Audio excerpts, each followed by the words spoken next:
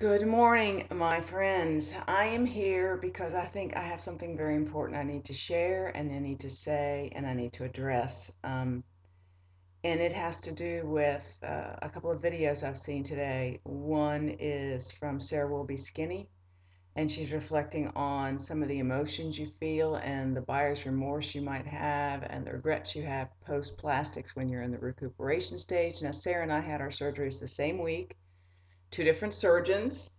Um, she had a 360-degree lower body lift, and I had that plus the breast augmentation plus the CO2 laser, as y'all know.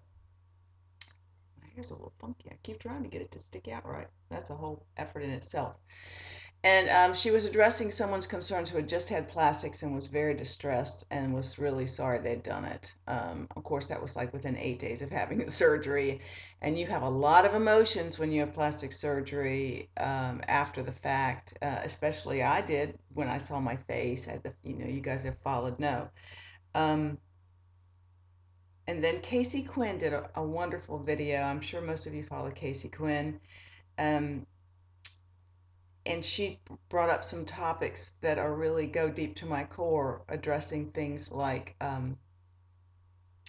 perfection um, and goals, and those things just all really resonated with me today. So this is a response video in a way to both, but I will put this on my own channel. Please know that I really loved that I went to Mexico. It's what I could afford to do. It was what was available to me financially. I had really no problems with being there. It wasn't a fear of Mexico. I really liked the clinic. I really appreciated Dr. Quiros's warm persona. I believe he must be an excellent surgeon or he wouldn't have so much repeat business and so much word of mouth. It's not just because it's affordable, it's because they do a good job there and they have a good program. Of course, you know I love where I stayed. So that saying that for Mexico, put that in one little place. And here I am. I don't even know how many weeks. September 29th was my surgery. This is November 21st.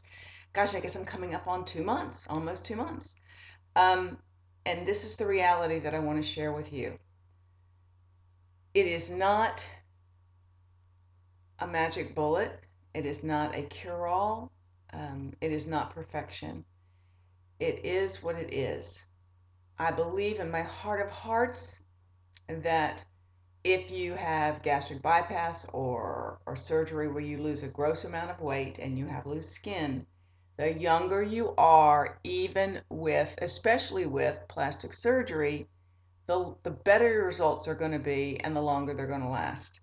Um, and I'm going to say that I was told, even as far as facelifts go, if a woman doesn't do it before a certain age, which is basically the age I am now, a real lift, it only does so much and it will not last but for so long. I didn't have a facelift, but I would think you could take that facelift analogy and put it to your whole body. And this is what I want to say about that. When I came out of surgery, the first few weeks or the first week, you're swollen. And I was thrilled because, that memory of what your body was like before was really ingrained in your visual memory. I had 3 layers of sags, like a curtain under my butt. Did not have a big belly, but the saddlebags were a huge deal for me. And I said, all I want is to never see those saddlebags again. Um, and in my face, I was hoping, um, you know, for whatever. I had no idea what to hope for. And right out of surgery, you see a huge change, but you're swollen, so you know what it's going to be when you're unswollen. And I can tell you, as of today, and having gone on my cruise where I really, really tried. We went out to the beach. We didn't swim because it was too cold, but I wore a two-piece bathing suit, which I just wore it and I wore a cover and whatever. I thought, well, if I leave my bottom half on, I could walk around with the top open and not feel self-conscious. But I took my cover off and stood there and had photos taken by my husband on the beach.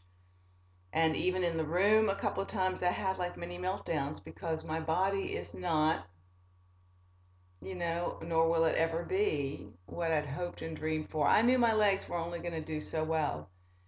And I was okay with that. And then all of a sudden I wasn't okay with that because when you put on a two-piece bathing suit and you stand there on the beach and you see how bad your thighs look, much less all the varicose veins, which has nothing to do with the plastic surgery. That's a whole other thing. Um, it's very hard. I mean, then I just have to realize that I'm an age that I am 54. I can only really be the best person I can be at the age I have, the body I have, the genetics I have. Um, and that's the reality of life. But it doesn't make it any harder to swallow. It was a very bitter, hurtful, moment here, moment there on the cruise where there are pictures of me where I feel radiantly beautiful because I have my clothes on. But if you take them down and you peel people's layers back to the core, to the shell, the reality is what it is. I am a woman of 54 years whose skin has no elasticity, whose surgery not even 2 months ago has already started to sag. I mean, the tummy tuck is the tummy tuck, and I'm going to show you, but I can already tell there's a saddlebag starting to re-puddle. Um, my butt was never but so great. I mean, it was flat. It's still flat, but excuse me, there's like a hair. There's a couple of, a little bit of a sag there at the base of the butt again. And he said to me something, and I didn't follow up with it at the time, but you probably will be able to use, we'll tweak and we'll pull up a little more. I'm thinking, oh my God, well, you really need to do that. But oh my God, yeah. The thing is now I wonder if I do my arms, which I have to do my arms. I just really have to do my arms. I'm gonna have to learn to just be satisfied with whatever they'll be like, but at least I won't have the rain-looking arms coming down, hopefully. And but whether they'll come back, I don't know. Now, granted, into this mix, I have not gone back to the gym, and I'm wondering now, looking at my body, and I did a few exercises this morning here just to see did I feel anything pulling, and I didn't. So I really think I'm ready to get back to the gym and to muscle building. And hopefully I can get a little of my tone back. I certainly don't have any tone.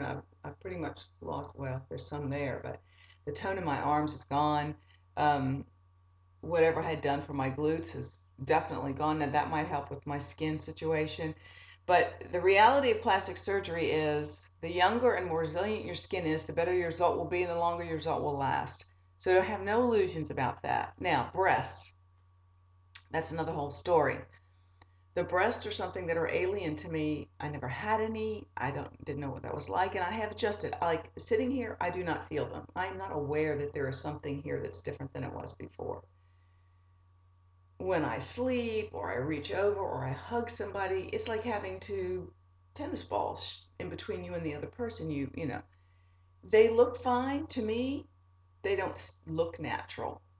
But who knows what false boobs natural look like? I mean, to me, and I'm only 2 months out. What do I know is coming down the pike? I know they do not fall. I knew they do not change. I would not say that the way they're directed is quite what I was thinking it would be, but I push those implants around and try to shape them and reshape them, and I don't know if it's the way it is. It's just what it, and I have actually kind of with my fingers measured where, because one areola looks like it's not the same place as the other areola on the opposite breast. And you keep thinking, well, if the implant was shoved a little this way, then maybe the areola would go a little this way. I'm telling you, this is the reality, ladies. I don't know what to say about it because I have no other experience. I have not talked to the doctor about it. I'm afraid I'll just be upset to find out what the reality of truth is from that perspective too. So I'm just trying to learn now to, I mean, it's not odd looking, um, but it isn't one, and one seems a little bigger, which is normal anyway, but one definitely seems a little bigger than the other. I don't, for what that's worth. This is just the stuff that I'm having to struggle with a little bit. In my clothes, no problem. Out of my clothes, I still have to find the same place of acceptance and peace that I needed to find before the plastic surgery. I mean, I certainly feel less self-conscious walking in and out of the bathroom and being without my clothes.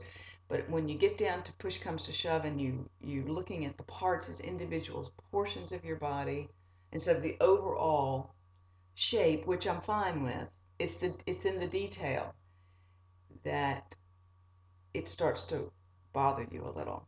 And it did bother me on the cruise, you know, burying myself um, in a bathing suit, even for total strangers who didn't look, didn't run screaming from the beach, didn't frighten any children. And it was just for a moment. And I did have photos taken. I said, take them now before I lose my nerve. Um, so I'm going to try to pull these and post this on this video. But I just wanted to say, 2 months out almost, I'm happy with the overall general result. I'm not sorry I did it, but I hesitate to put a lot more money into something that's really not going to end up with a result like my inner thighs are not going to make a difference. They're not going to make a substantial difference in the way my thighs are always going to look. So there really isn't any point in putting money there. Um, I may or may not do this waddle because I think it would definitely help.